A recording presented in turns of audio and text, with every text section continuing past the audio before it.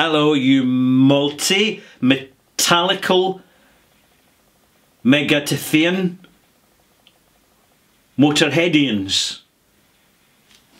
I think I've got that wrong, but the show goes on and continues with a malt mention. Thank you to Jonathan Mosbach. 2921. Is that 3921? Oh my goodness. I do write in a fountain pen, you see, and every now and again, I'm not making excuses, I'm just telling you, I spill a wee drop of whiskey or water or a wee drop off the spoon, and because I've written in a fountain pen using fountain pen ink, it goes a little bit blotty, right here. But it's a malt mention, it's an authentic malt mention, and this is a malt moment in the bothy, somewhere in the Irish Sea, and it's called Ralfy Review 1003 Extras. And here it is, the thing about Irish pot still whiskey. Here we go. Now, I've just reviewed an Irish pot still whiskey. I'm enjoying it. I gave it a nice, decent mark, 82 out of 100. In the old days, I would have given it 85 or 86. But I'm bringing the marks down a little bit to encourage more distilleries around the world to deliver full authenticity spirits, because that's what we want to buy. And sure, we'll pay a bit of a premium for it, distillers, but please don't bottle crap for us. Please don't do it, because we just won't buy it. And people will walk into the bottle specialist retail shop and they'll look at the shelves and they're going to ask themselves, which are the bottles with the most dust sitting on the neck? And then they'll know, because it's been a conversation on Reddit and Facebook forums, that that's not the whiskey to buy, because nobody wants to buy it for a reason. Because it's probably 40% heavily chill filtered and loaded with caramel colourant. I think there is a drop of caramel colourant in this Blue Spot 7-year-old cask strength whiskey. I do think so. I do believe that it is chill filtered, but not much, because this is a triple distilled whiskey. And when you put barley spirit through a still 3 times instead of 2, the end result is simply clearer, because it's been a more elongated process. There's more opportunity for reflux because you're using triple distillation instead of double distillation.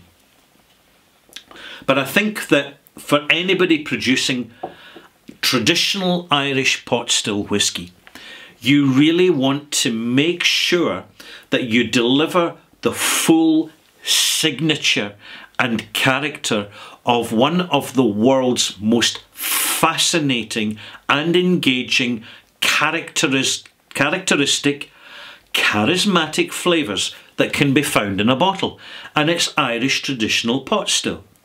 I in the past have called it pure pot still, and I'm going to tell you why. Because I think it's generally pure brilliant, pure wonderful, and pure great to buy a bottle. But I have been reminded by Irish whiskey fans who know a lot more about Irish whiskey than I do, that in fact pure is not a term. It's traditional or simply Irish pot still. So I'm just reminding you of that, even though I have mentioned it before in a previous video. Now in this video, I'm really just going to talk about my views on Irish pot still whiskey. And let's start with the basics here. You probably already know, but there's no harm in just reminding ourselves that in Scotland, single malt whiskey is made with 100% malted barley. Now, malted barley is barley which has come from the grain having been sprouted. It's called the malting process. So the grain is laid out on a floor or put into an industrial drum like a massive big tumble dryer, and it's allowed to germinate. When the grain germinates, all the energy locked up in starch within the grain converts into sugar to provide the energy to allow the grain to sprout its first shoot. because the simple reason is the grain has no roots developed yet to take nutrient and energies out of the soil itself. Therefore, at the beginning of its life, all growth, all energy, all development must come from reserves within the individual seed of the barley. Now, with Scotch whisky, it's 100% malted. So all the grain is sprouted.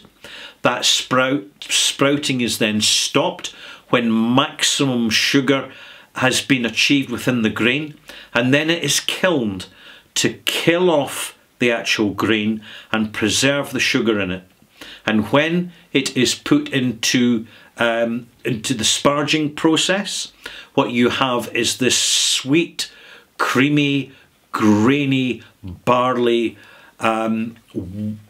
wort.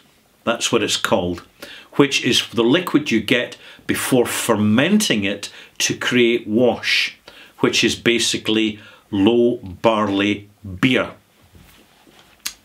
The Irish, historically, did things a little bit differently for a very practical reason, and it goes back to Napoleonic times when the Bank of England was reorganised and became a tax-raising vehicle to pay for the Napoleonic Wars, because all wars need to be paid for, and it is taxes that pay for the wars, and that is the way it is, just so as we understand. The result was that certain essential items were more heavily taxed than others. So there wouldn't be much tax on claret, for example, which was only drunk by the landed gentry, because you want to keep the landed gentry sweet and make sure they're not paying too much in the way of taxes. So nothing's changed there then. But for the peasants and the riffraff and the masses, certain items were heavily taxed. Salt was heavily taxed, and so was lace, which was the go-to staple luxury of that particular time and age. And the other commodity which was taxed heavily was barley, malted barley, because it was used for making beer, and beer in these days of old was an absolute essential staple commodity drunk by everyone, because it was a good way of guaranteeing that you weren't going to get dysentery and other intestinal diseases from contaminated water, because all water that's used for making beer is boiled, and then after being cooled it is fermented, and the yeasts kill off bacteria, and the boiling kills off bacteria, and therefore your foaming flagon of ale made from malted barley at the end of the day, when it's put on the table in front of you, is something that's safe to drink. And even better, in an age and a time when there were very few narcotics choices available, we're spoiled for choice these days, aren't we just? But in those days, it was tobacco and alcohol, and that was the end of it. And if you were really wealthy, you could have a few cups of tea during the day. So, oh, the good old days. Now, the Irish had to pay even more tax than they did in the UK, because, of course, that tax had to be transported across the Irish Sea to the big fat chest in the Bank of England, where they stored all the cash and the taxes and all the rest of it. And they were paying extra tax, and they had to use their imagination to circumnavigate this. So they came up with a whole new concept, and it went like this.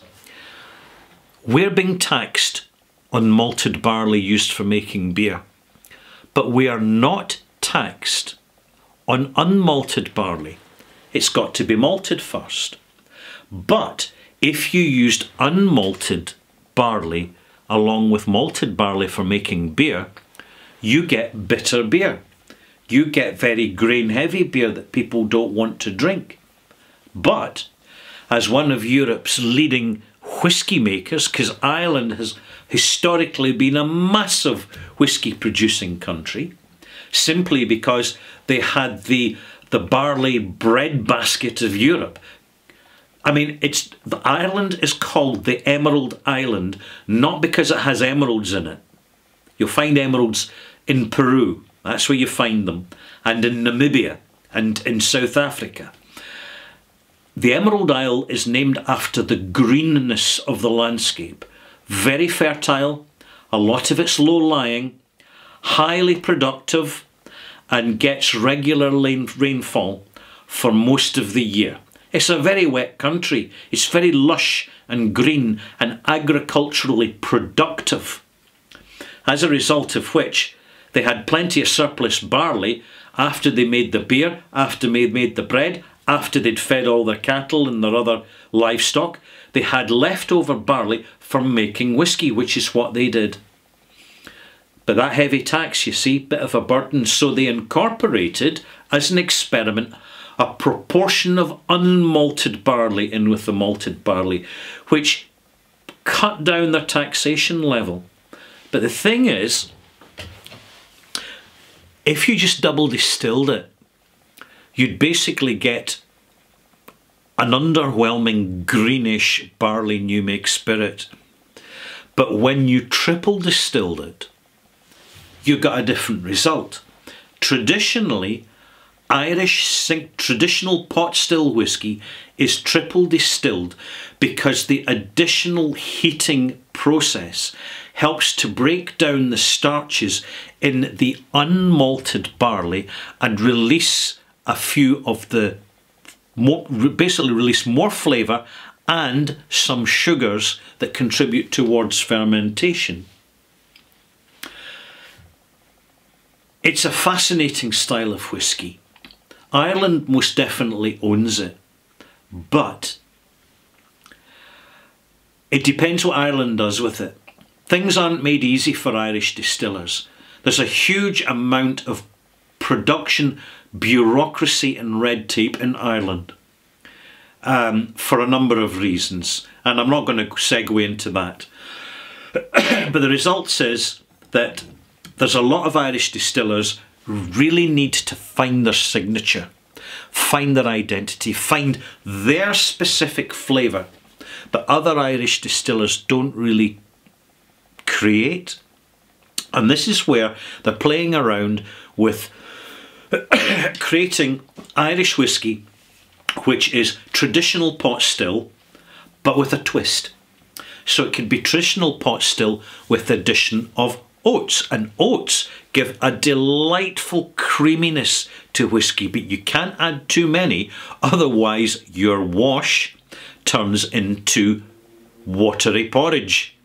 And another thing that Irish distillers can do, which I've not seen yet but is going to happen, and this is why I'm mentioning in passing, because I can see the writing on the wall for this. They're going to say we're not bound and we're not legally obliged to stick to oak wood for maturing our whiskey. Therefore, we're going to get in some nice Northern European conifer tree inner staves, spruce, fir, and we're going to see what the greenness of conifer wood does to lift and enhance the greenness of our traditional Irish pot still whiskey. And I tell you what, you Irish distillers, you go for it. You go for it. I feel for you because the bureaucracy you've got to navigate really shouldn't be there. It's getting in your way, but it is what it is. We just have to get on with it. But I really look forward in a few years' time to being in a position to buy at a realistic price, not a grossly inflated price, by the way, at a realistic price, some 46% unchill filtered, natural colour, authentic, Irish traditional pot still whiskey, and just bring it to you and talk about it in another review. I really look forward to that moment in time, because at the moment, Middleton Distillery in the south of Ireland, owned by Pernod Ricard, dominate the scene, and as time goes on, they're delivering the quantity, but I think less so the quality that they used to deliver when demand was less. That, malt mates, is just my little teeny tiny winsy winesy personal opinion. So we'll leave it at that.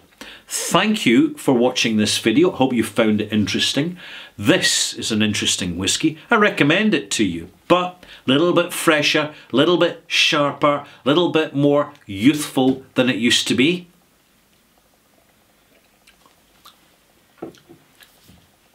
But give it plenty of water and give it time in the glass, and you're going to get a nice, sparkling, zesty, sprightly, creamy, grain heavy, minty, green. I'm sure I said green. It's funny how now and again we use a colour to try and describe a flavour, but it happens and there's nothing wrong with it. I'm Ralfy. This is the conclusion now of Ralfy Review 1003. Thank you for joining me here in the bothy. Thank you for watching. And if you haven't subscribed, please do, so as you don't miss out. And you never know, you might be fortunate enough having subscribed that you will actually be notified when my next video goes up. Doesn't happen as often as it used to, by the way. I notice what's going on. But there you have it, malt mates. I'm Ralfy, over and out. Where's that Clivey clicker? Oh, here it is. Big red button. If I switch it once, press it once, the camera goes on. If I press it a second time, the camera goes off. I shall now demonstrate.